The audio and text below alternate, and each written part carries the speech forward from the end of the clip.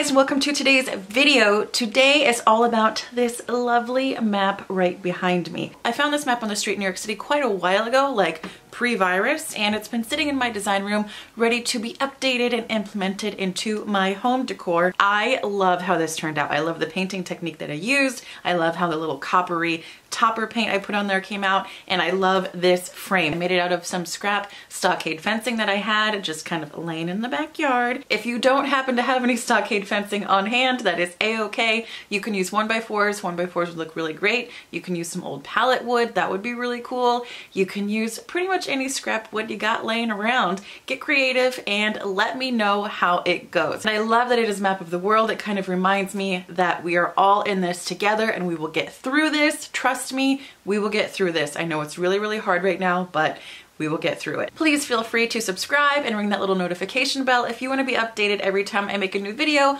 on home decor, home renovations, DIYs, thrift flips, and just generally like creative stuff. All right, let's get to it. Here is the map that I will be painting. What I might do first is go in with a calligraphy marker and kind of outline where the black is gonna go. That might make it a little bit easier for me when I go to paint. I will be using this Mars Black acrylic paint. You can use whatever black paint you have on hand. And then I will be using just some acrylic titanium white paint. And then this stuff is amazing. It's kind of this like bronzy, like putty paint. I'll show you in a little bit. It's so cool. And I've done so many projects with this. I got this at Michael's. I love this stuff. And then you'll just need a little tray. Hopefully yours is like not as crusty as mine, but you know, we're gonna work with what we got.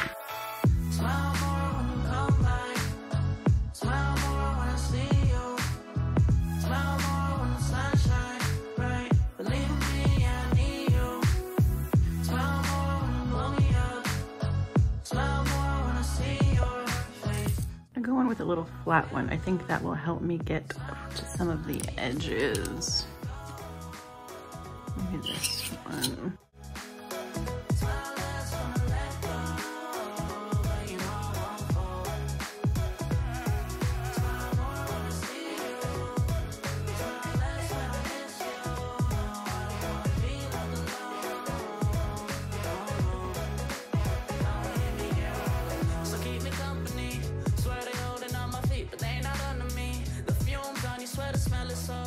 This is after just one coat. We're gonna let it dry and then go in with the second coat. Australia has 2 coats. Just a little tester.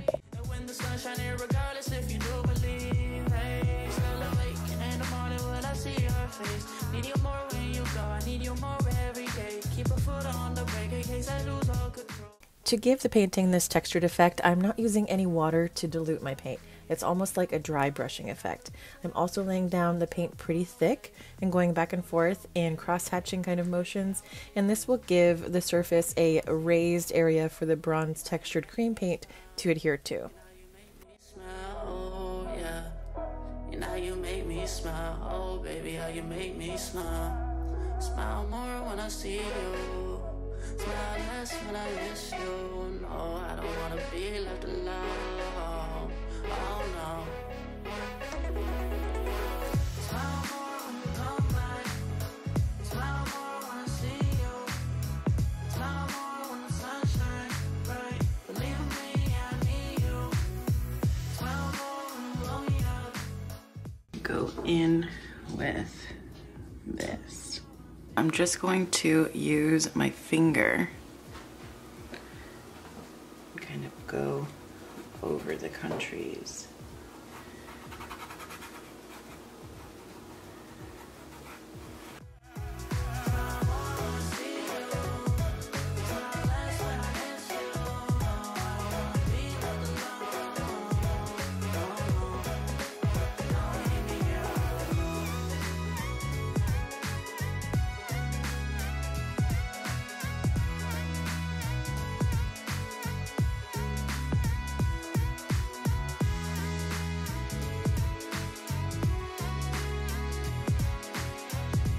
Okay, so my map is done. Now we have to go make a frame for it. All right, so the dimensions of this board is 36 by 24. I will be securing the frame around the corners and then gluing it down to the front. So I'm gonna go a little bit bigger than 36 by 24 because I kind of want there to be a little bit of an overhang.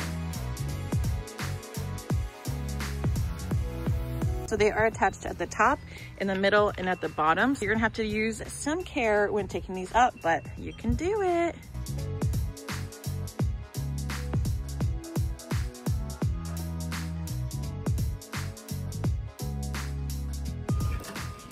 I'm gonna be marking my side and this post on that exact corner, and then that will give me the width and the depth of to where I need to go for my other ones. Okay, so I know this is not the proper way to make a frame, but this is what we're working with, and this is how I'm doing it. This acts as just a weight right now. So I lined up this corner to the very furthest corner of my map. Come over here. So I'm just gonna lay this scrap piece right where I want this to end. And then I will come down and mark this board right here because I already have my miter cut over there. And I'm gonna come over and mark it right here so I know to cut this angle on this piece of wood right here. Now that I have these two corners done, I can just copy this piece and put it up there, and then we can mark how long we want those ends to be. So this is the bottom piece that was right there.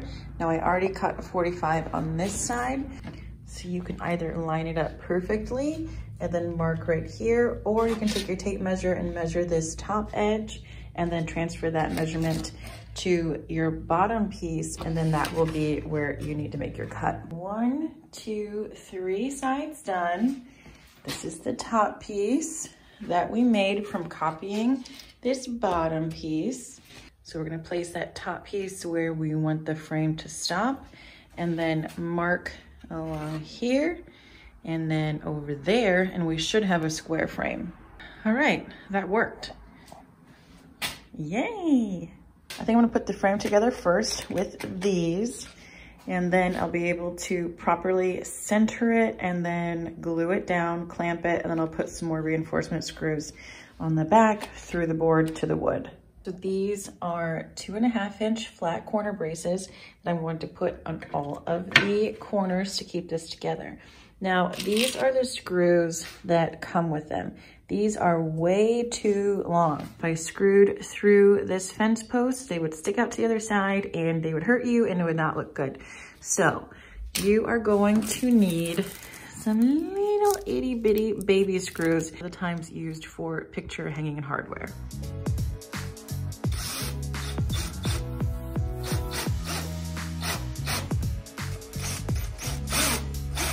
So the frame is built and all in one piece. Now I just match up this little corner here, and then that is where it's gonna go. So I'm gonna take this up, put some glue around the edge of the map, put the frame back on and weight it down, and then we're gonna let that dry.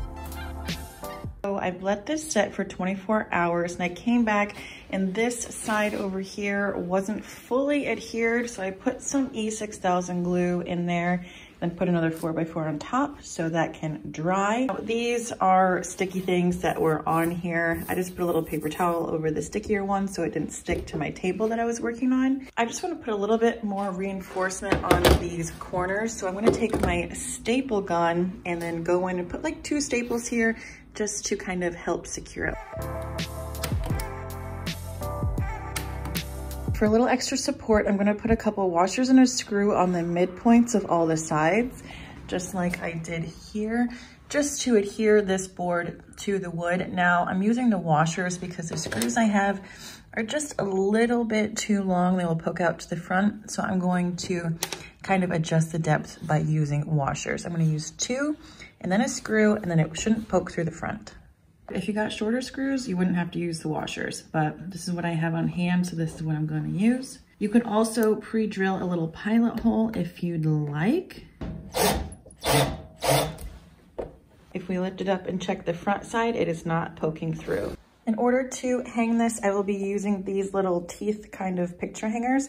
Now I stole this off of a photo frame that had 4. There was 2 across the top and 2 across the side. So I took the 2 that are on the side, and then we are going to place these up here so we can hang it. So for placement of these, just make sure that you measure down the same distance from the very top on both sides. So when you're marking on your wall, you can make a level line, and then these will sit level. On this side, I measured 1.5 inches down from the top. Over here is 1.5 inches down. I'm just going to line this up, mark for my little holes, and then with the tiniest drill bit, make 2 little tiny pilot holes right in your pencil marks. To attach these screws, I just like to do it by hand with a screwdriver instead of the drill. I feel like you get a little bit more control that way.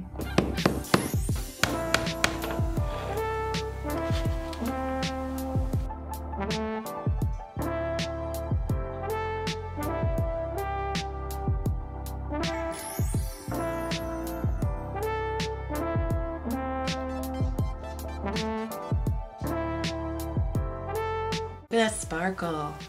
Look at that sparkle. Oh, okay. She's cute. And she's pretty. And she's copper. Just like a penny. That was good. Thank you guys for creating with me, and I'll see you guys in the next one. Okay, bye.